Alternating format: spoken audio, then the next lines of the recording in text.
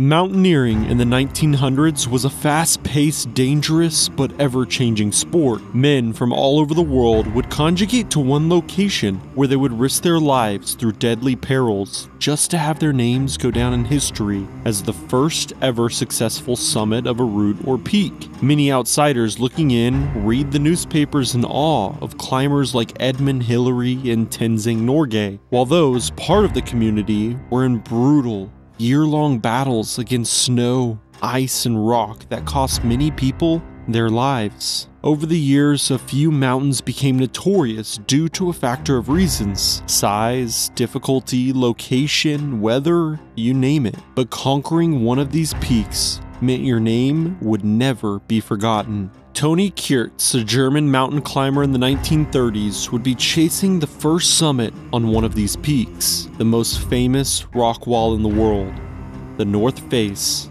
of the Eiger. This is his story.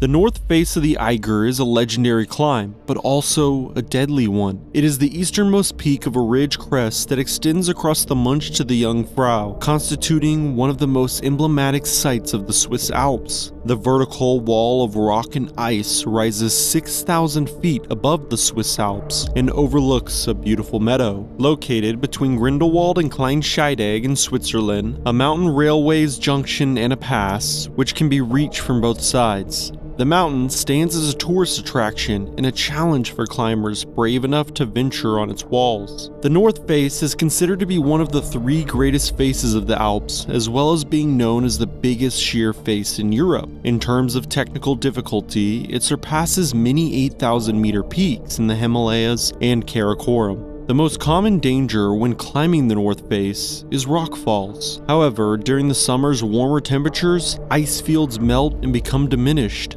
further increasing the challenges and risks associated with the climb. And of course, like all major mountains, climbers must pay attention to deadly avalanches looking to sweep down anything in their paths. Since 1935, at least 64 climbers have died attempting the north face, earning it the German nickname Mordwand, or Murderous Wall. Toni Kurz was born on January 13, 1913, in Berchtesgaden, Germany, where he was also raised. Together with his childhood friend Andreas Hinterstoischer, he made numerous first ascents of peaks in the Berchtesgaden Alps, including some of the most difficult climbs of that time. Most notable are their climbs of the southwest wall of the Berchtesgaden Hochthron, the highest peak of the Untersberg Massif, and the south wall of the Straight Pillar. Toni and Andreas joined the German military in 1934 as professional soldiers. Adolf Hitler had just taken power, and there was a movement in the country for young professionals to join. Although their stint in the military would only last 2 years, in 1936 the duo left Berchtesgaden, where they were serving, and biked over 245 miles to Switzerland, to the location of the Eiger. Toni had dreamed of reaching the summit for multiple years at this point. He was not only interested in reaching the top, he wanted to do it by climbing the most difficult route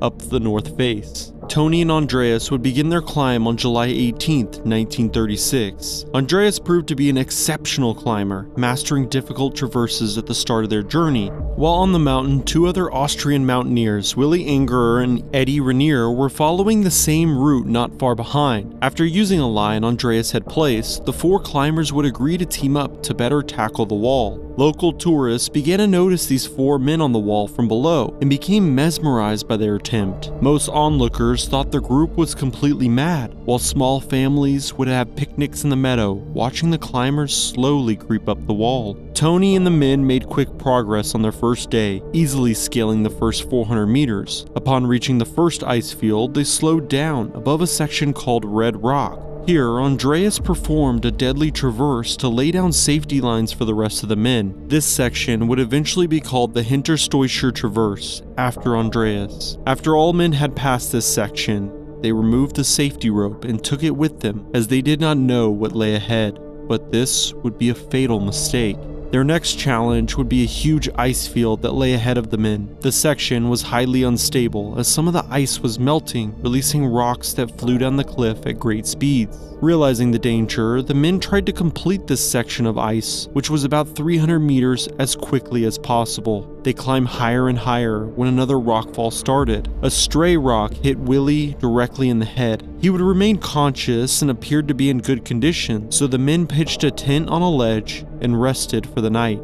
Being a little over halfway to the summit, they did not want to descend, so the next morning they continued to climb. Their progress was slow due to Willie being injured, but they still moved steadily up the wall. By the evening, they had made it to the Death Bivouac, where they set up Camp 2. On the third day, Toni and Andreas would set out at dawn together, leaving Willie and Eddie to follow. Although after a few hours had passed, it was clear Willie could not continue. Instead of going for the summit, all 4 men began their descent midday. The rest of the day was spent climbing down the second ice field, but it became more difficult to move as Willie was barely conscious. As they looked down into the valley, the climbers saw that bad weather was on the way, but without much options, they would have to rest for the night. On the morning of the 4th day, the mountain was wrapped in clouds. Water rained from above, turning to ice as it dripped down the north face. The men set out, attempting to descend the first ice field. Remember, they had struggled on this section during their ascent,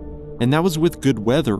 Eventually, they would reach the cross passage, or the Hinterstoischer Traverse, but this time, the wall was completely covered in ice, making their return traverse near impossible without an already established rope. Andreas spent over 5 hours trying to lay a new rope, but would eventually fail. To make matters worse, a snowstorm was coming, and the men could feel it in the air. Snow clouds covered the mountain, and this meant that nobody from below could monitor their progress. They were alone. Visibility was near zero. Climbing in these conditions is pure madness, but the men had no choice. Instead of following the same path they took over the traverse, they instead began trying to climb straight down. 900 meters below them was a train station door that had been carved into a rock due to the railways going through the mountain. It was their last hope. Their clothes were completely soaked, and the cold weather was sapping the energy from the men's bones, but they continued to descend. After a few hours, but what seemed like a lifetime, the men were only 90 meters from the door and their salvation. Andreas unclipped himself for the last section as he wanted to safely lay lines for the group when he heard an ominous sound, ice and rock falling directly towards him. Andreas would be swept off the cliff in the avalanche, falling 600 meters to his death. Willie was struck by a falling rock, dying instantly and causing his body to fall. It was caught by the attached line and remained suspended. Eddie, who had been securing the rope, was violently pulled against the rock. A dislodged anchor struck him in the face, breaking his jaw and entangling around his waist. The rope grew tighter and tighter until after a few minutes, Eddie died due to lack of oxygen. Toni was left hanging between the 2 Austrian climbers. A station master who was positioned at the tunnel door in the mountain saw what had happened and immediately contacted rescue guides. An hour later, a party came through the tunnel and arrived at the door. In order to reach Toni, the rescuers would have to vertically climb 200 meters of overhanging ledges. But due to the weather conditions, the men decided that they could not climb that night and would have to wait for the morning. Toni was left unprotected from the blizzard, dangling for the entire night. The next day, the rescuers would begin climbing up to Toni, and Toni tried to descend as best as possible, but after hours of hanging in freezing temperatures, he just had little energy. In order to do so, he had to cut Willie's body from the rope and then climb upwards to cut Eddie's body off the line as well. To make matters worse, Toni had lost a glove in the night, and his hand was frozen. Nevertheless, he set out to free himself from both climbers' bodies. The process took over 5 hours until eventually he was successful. He continued to lower himself as much as possible until he had no rope left. At the same time, rescuers continued to climb upwards. They were climbing using one long rope, and when it came time to need another one, a rescuer removed his backpack, but the sudden movement caused their spare rope to fall. The team instead tried to put 2 small ropes together to close the distance between them and Toni, but it still was not enough. Instead, Toni pulled up their rope and began using it to descend, but would be stopped due to the large knot in the middle, tying the small ropes together. Toni desperately tried to move past the knot, but no longer had the strength to do so. Instead, he looked the rescuers in the eyes and said, "I can't go on anymore." And shortly after, he died of hypothermia. Toni's story is well known for all who attempt to climb the Eiger. He was a pioneer of his time, a man on a mission, a man against a giant rock wall. But this time, the wall won.